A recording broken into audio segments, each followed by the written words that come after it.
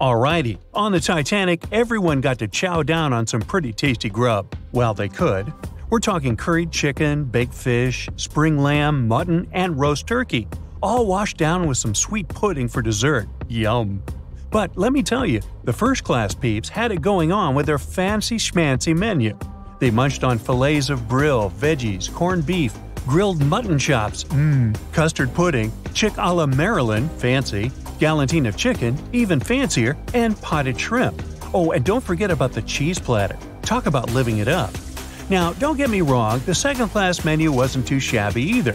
Sure, grilled ox kidneys might not be everyone's cup of tea, but you can't go wrong with some grilled ham and fried eggs for breakfast. That's what I'm talking about.